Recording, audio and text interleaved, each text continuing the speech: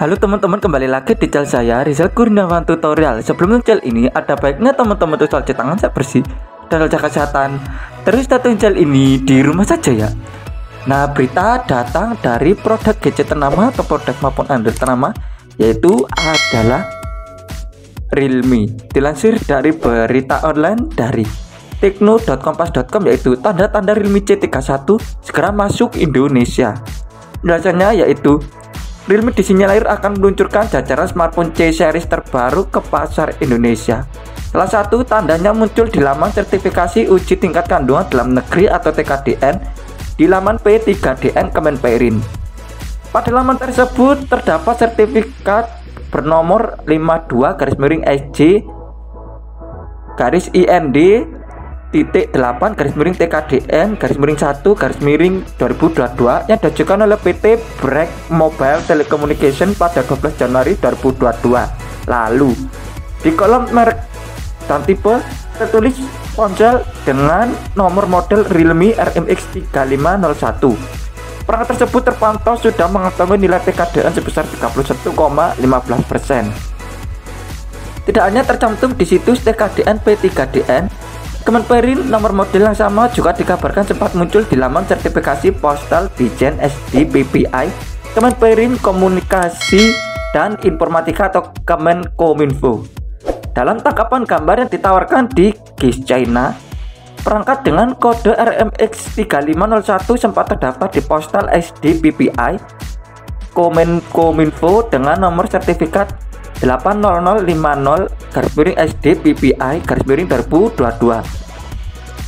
Namun saat Kompas Tekno mengecek ke laman postal SD PPI Kominfo Jumat tanggal 28 bulan 1 2022, nomor sertifikat perangkat RMX 3501 itu tidak terlihat. Menurut GIS China, nomor model tersebut kemungkinan adalah Realme C31, sebab nomor model yang sama juga lebih dulu muncul di laman sertifikasi lainnya. Salah satunya adalah laman sertifikasi Komisi Perdagangan Federal atau Federal Communication Commission atau FCC.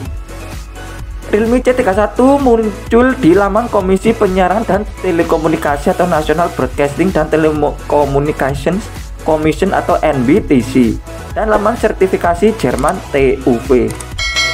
Sayangnya, sertifikat tersebut tidak memuat informasi mengenai spesifikasi yang akan dibawa oleh Realme C31.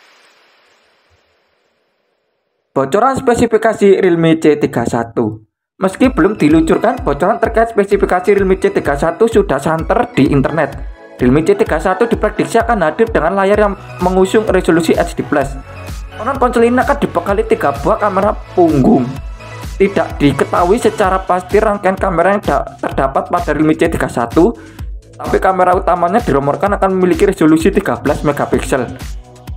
Sebagaimana dihimpun dari Kompas Tekno dari Gizmo China, Jumat tanggal 28 bulan 1 2022, Realme C31 akan ditopang dengan baterai 5000 mAh yang mendukung fast charging 10 watt. Ada pula dukungan konektivitas Bluetooth 5.0.